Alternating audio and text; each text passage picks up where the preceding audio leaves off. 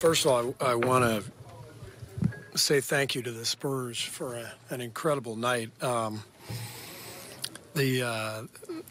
Just the presentation of the game was spectacular, and for me, it was a little bit of a trip down memory lane. But I got emotional before the game. Just they played the video and introduced me, and I mean, to get an ovation from 68,000 fans gives you chills. So this was a really special night, and the Spurs made it special. And I think the reason I was just feeling the way I did was just I know how fortunate that I was to be a part of the Spurs and to meet Pop and RC and to play with Timmy and Manu and David Robinson and Avery and Sean, the whole group.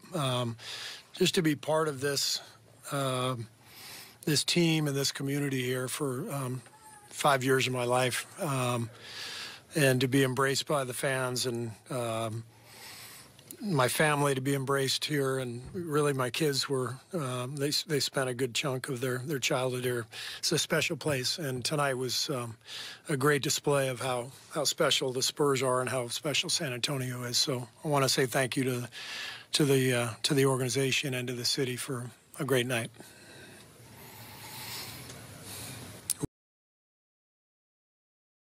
Yeah, for sure. Obviously, it wasn't the outcome we wanted, but to be a part of, a historic night, in the NBA, it was unbelievable for, the city of San Antonio to come out and support us and, pack the Alamodome again. It speaks to, the fans that they are, the support that we have. I was just talking to the guys in the back saying, I don't think any NBA city will be able to do this but San Antonio. I feel like it's, we have a special support system here, and, it goes a long way.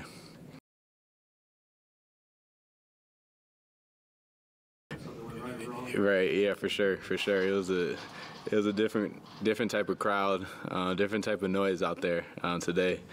Definitely more like a football feel, but it was crazy.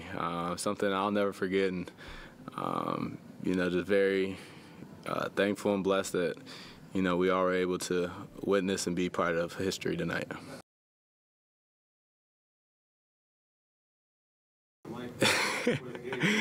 I was so nervous. I think I was more nervous for that than the game. Honestly, I had never obviously spoken in front of so many people before.